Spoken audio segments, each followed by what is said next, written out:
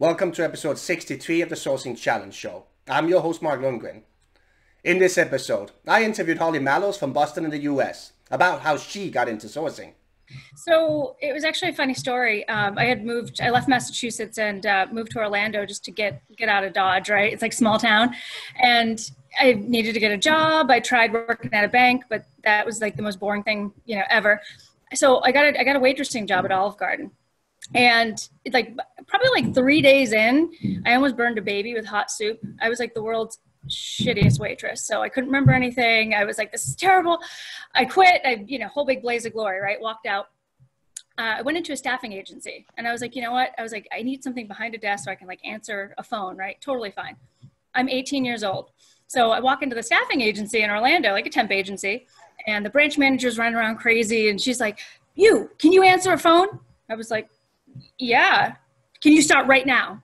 So that was my first job in the staffing industry. I stayed in on my lunch break, stayed an hour after, not getting paid, taught myself Word and Excel. I said, teach me what you're doing. We had major clients like Lockheed Martin and Sprint. We were a minority vendor. And I became a recruiter. And within about a year and a half, I had 2 people under me. And, stayed in the agency world for about 5 years. And after 9/11, everything tanked just about everywhere. So I took a job in corporate recruiting for a startup in Celebration, Florida, that's actually now owned by Google. So it was a small e-commerce company. I was the first person in TA that was ever hired. And I started at 23 years old, started their recruiting function from the ground up. Oh, wow. So it was actually really exciting. It was great. I moved back home to Massachusetts, stayed in corporate recruiting. 2010, I was working for a dialysis company, DaVita. And they came to the recruiters and said, look, we're doing away with Monster, Career Builder, no more job boards. And of course, everyone's like, oh, what do you do? Nurses aren't on LinkedIn. Like, oh my God, right? Everything was on fire. So they took, I think there's about 80 different recruiters across the country, and they picked 5 of us to go through AIRS training.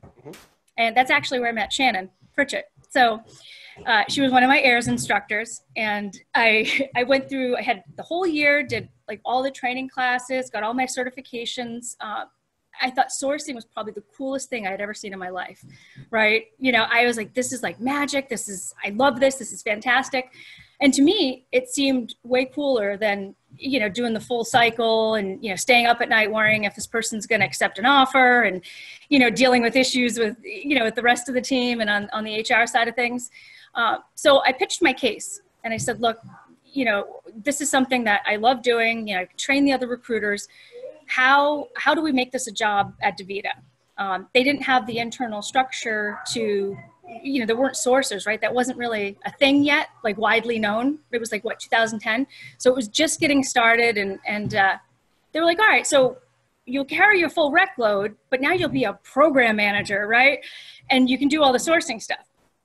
Sounds great in theory, but when it came down to, your bonus time, they're like, well, you haven't filled as many recs and we really don't know how to measure sourcing.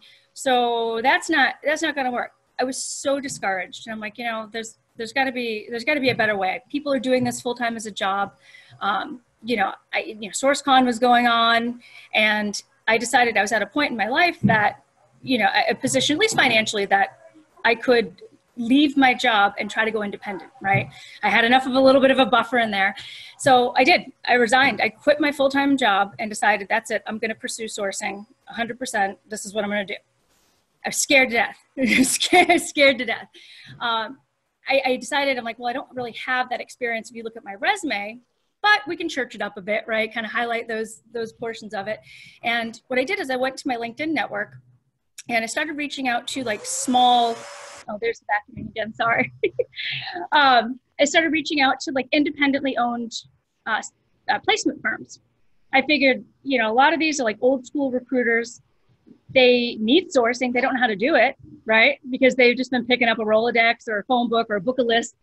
And, that's really how they were doing things. So I started marketing myself proactively to these folks. I got a few contracts here and there. I was able to kind of put that to my resume, feature it on my LinkedIn profile, and kind of build up. It was really a lot of marketing of myself. So I really had to take that, kind of brand it. funded my first trip to SourceCon myself. And I actually had a chance. It was Chris Murdoch that I got into a conversation with him. And he's like, look, I have to leave, but if there's anyone in the room that I could introduce you to, who would that be? And I looked over, I'm like, oh my God, Shally. Like, I need to, you know, the man, the myth, the legend, right? And he's like, oh, I know Shally, great, come on over. I kid you not, that was the most intense 5 minutes of my life. I was literally sweating, like down my back, as he's like, you know, kind of asking me all these questions. Well, what makes you a sorcerer? And, you know, kind of poking at you as Shally does, right? And I was like, I don't even know how that went. Like, you know, was that a good conversation? Was it not? You know, we separated ways. And then towards the end, he looked over and he was like, hey, we're going out for drinks. You want to come too? This was like, I got to have drinks with Oprah, right? In my mind, this was like the biggest thing ever. So through Shally and through others at SourceCon, I got a chance to meet other people, get better networked. And then from there, I was able to take contracts on my own, working for bigger companies. So for 7 years, I was independent. Actually got to the point I had 5 full-time clients at once, which was a lot to juggle. So I hired a few folks that I knew, actually knew personally. I had what is she technically, like a cousin-in-law. She was a stay-at-home mom. She really wanted to work from home. You know, she's like, I'm smart, I can learn this. My sister-in-law. So I ended up started like training my own band of minions to like to do consulting with me, and none of them had experience. I just took the knowledge that I had, you know, shared that with them, helped them to network and grow. And it was kind of like paying it forward, right? I had a lot of people in the industry that helped me, and, you know, Shally was my mentor and got me into speaking, which really worked out because when you're independent, no one's going to pay for your trips to the conferences. You know, so that kind of gave me a shoe in there. And yeah, so after seven years of being independent, I missed being in-house, having a team and being a part of something. So I took a global sourcing lead with Raytheon and was there for about 3 years. Got offered an amazing job as a director of research and sourcing at Juul Labs, the vape company. That went up literally in not in smoke, but vapor, in, right? in vape. Yeah. So that was an interesting experience, but actually really great experience. And then in February, I joined Marsh & McLennan. So now I'm the head of TA for the US for the Marsh business. And here I am. You had a lot of kind of influences, and obviously, yeah, having trained with people like Shally and Shannon, you get the best of all the worlds. For somebody like now leading a team, where do you kind of send your people to learn? Yep. So depending on budget and resources, right? So there's a ton of free stuff out there. So even starting folks off as I was training them, and, you know, I was on my own budget. Stuff on YouTube, right? So Jim Stroud does a bunch, and he's got things posted out there. But the learning that I developed, you know, as I kind of like honed in and got better at it and really learned kind of the art of sourcing, was through the Sourcing Institute. So I consulted with Shally. That was quite a few of my contracts actually were with him and under Hire Force.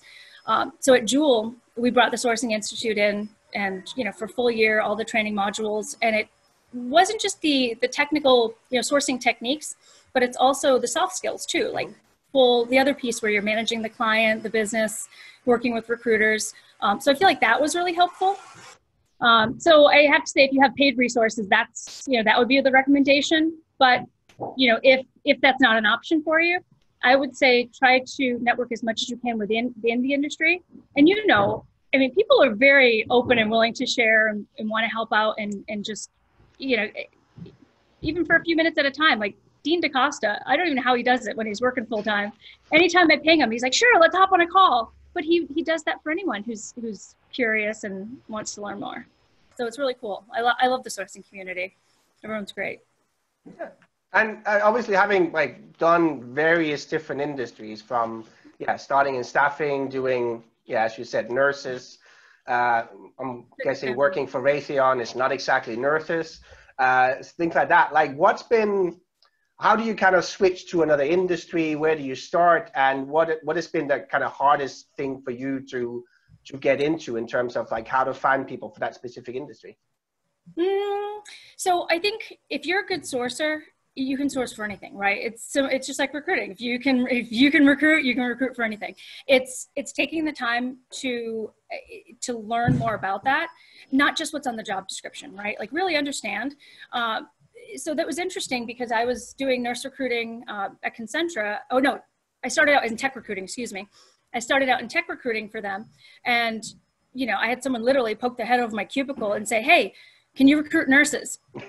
I was like, sure, why not? I had no clue. I remember putting someone on hold and yelling back over the cubicle, what's an NP? Because I had no idea, right? So I had to do, you know, had to shift gears, and nurses don't have an online presence. So, you know, had to think creatively and outside the box. That's the piece I think that really makes a difference. And when I'm interviewing, looking for sourcers, not necessarily have you done this specific industry, have you done nurses, have you done chemical engineers? It's tell me your process. You know, if I dig into someone and I'm talking to them, I'm like, okay, well, tell me how you would do X, Y, Z, or find this. And I'm like, okay, well, what if that doesn't work? What do you do next? If they come to a stop before I can keep pushing, then I know there's no end of the internet, right? To me, it's like you're never just like, nope, that doesn't exist, or no, I can't find that. So I think it's that creative outside the box and that curiosity with the research piece of it that makes the difference. So, you know, coming back to that, yeah, shifting gears sometimes was challenging, but I actually like that. I worked for Merck in the animal health division. I was literally recruiting and sourcing things that I didn't personally agree with, right? The person that, you know, the veterinarian that injects, you know, the farm animals to see how much vaccine kills them or antibiotics versus what doesn't and what's the right amount. But it was an interesting search, right? Finding people that were on the pork board and kind of going down that rabbit hole. So I think, you know, from a transition and what's been more challenging, I think adjusting to different roles from a leadership capacity and, you know, different organizational structures, that's been more of a challenge versus the skill sets of what I'm actually searching for. Kind of in the same vein, I mean, like obviously you've worked you worked all over the different states, being based in Mass, having been to Florida or worked in Florida.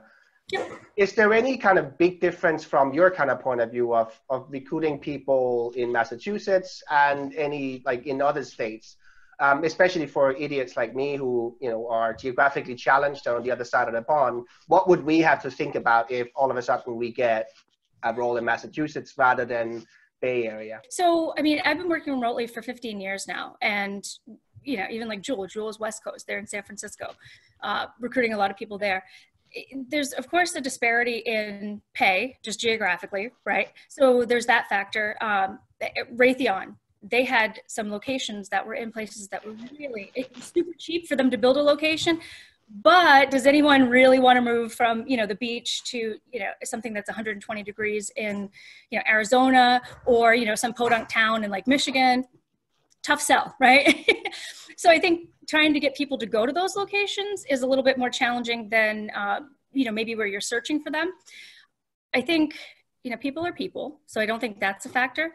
I just think you need to understand cultural differences, right? And so just what people are used to. So in like the Bay Area, there's a lot of tech startups, right? They're used to, you know, their free avocados in the morning for breakfast, right? And it's like, and their toiletries in the bathroom. And I got spoiled with that at Jewel. I go in, I'm like, oh my God, this is fantastic.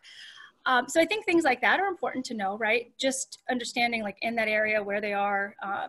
But I think that's also the type of company, right? Tech startups are a lot different than, you know, big, stodgy old defense contractors. Yeah, the geography, not so much. If you have to go within different countries, definitely that's different. Like I did a training in Toronto, Canada one time, and I did this really great 90-minute presentation to find out that, you know, the bulk of what I presented on was something that they can't do in Canada. And I was like, that would have been helpful to know.